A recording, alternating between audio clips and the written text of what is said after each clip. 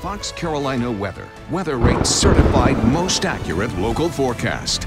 I was just outside not too long ago. It's a little bit breezy out there, but right now we have partly cloudy sky conditions looking great. More clouds, however, will filter on in along with this disturbance. A cold front up towards our north and west will be bringing us some rainfall later on today, overnight, and for the start of your Friday morning. Fox radar on 3D showing us right now just those partly cloudy sky conditions, dry right now. Temperatures starting to warm up nicely. All of us in the 60s. We're at 67 degrees in Greenville. Same thing in Hendersonville, 64 in Asheville, 68 in Newberry, and 65 for our friends in Hartwell. Good morning, everyone. Today in the upstate, you can expect a high temperature of 85 degrees. It will be breezy at times with winds gusting up towards 20 miles per hour, and that will hold for the mountains as well. The humidity levels are up a notch today, comparing them to the previous few days. So with temperatures this toasty and the humidity up, you are going to notice that summer-like feel. So here's a look at futurecasts as I walk you through hour by hour. During the morning, we're going to stay dry.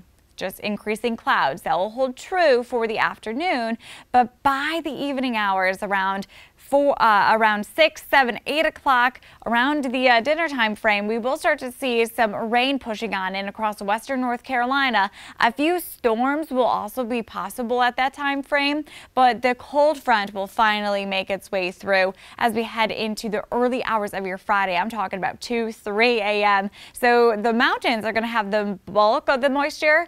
For the upstate, we're going to be having the chance of a few spotty rain showers, but we mostly should stay dry. And then by Friday afternoon, it is going to be smooth sailing once again right into the weekend. So here's a look at the severe threat for today. So this afternoon, as well as the evening hours, you can see a green indicating a marginal risk.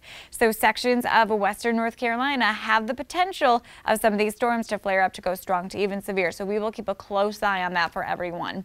7-day forecast showing us after the rain today and tomorrow, beautiful weather conditions for the weekend before more rain and storms impact us for the start of next week with some warmer temperatures.